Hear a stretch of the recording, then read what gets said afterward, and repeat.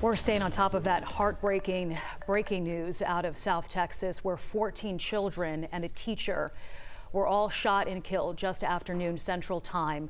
We want to go to Jeff Hollinger with the very latest. Jeff? All right, Sheba, here's what we know right now. Texas Governor Greg Abbott just gave an update within the last 30 minutes. He says the 18-year-old shooter abandoned his car near Robb Elementary in Uvalde, which is about 85 miles away from San Antonio. He then went into the school with a handgun and possibly a rifle, barricaded himself inside, then started shooting. Again, 14 children and their teacher were killed.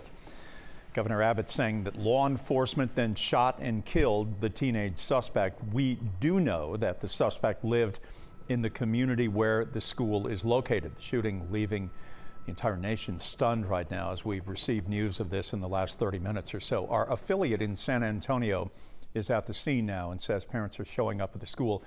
They are trying to determine if their children are among the victims. And again, our hearts go out to everybody in this entire community and around the country right now. It is absolutely stunning and horrifying.